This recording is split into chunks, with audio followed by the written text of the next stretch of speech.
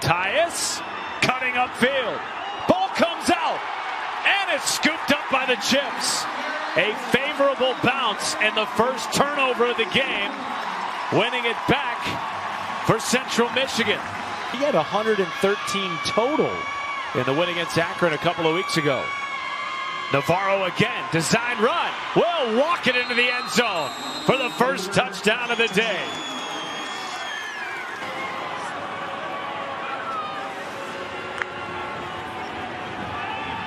Navarro finds Coleman Owen in the back of the end zone for a touchdown.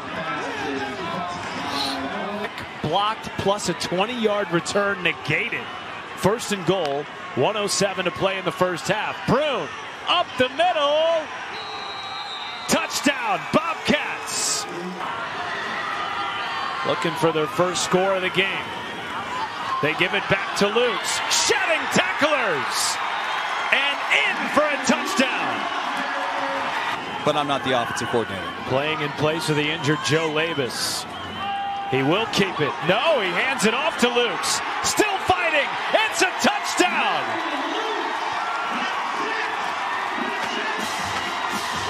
Better not line up over the snapper.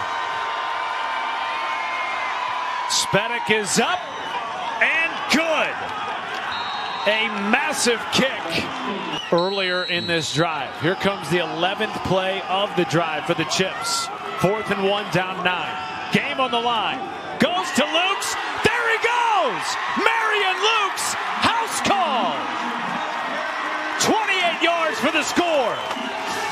On 4th and 1.